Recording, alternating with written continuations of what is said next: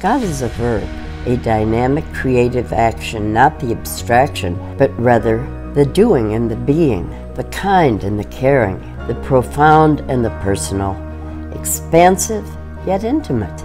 My name is LYNN KELLER. I'm the author of God is a Verb, Selah. The concept of God as a verb is that you start thinking about God as actions, and our commonality is having movement and creativity rather than rules. God as a verb creates a radical paradigm shift. It is no longer possible to think of God as a big magician in the sky. We have to rethink everything.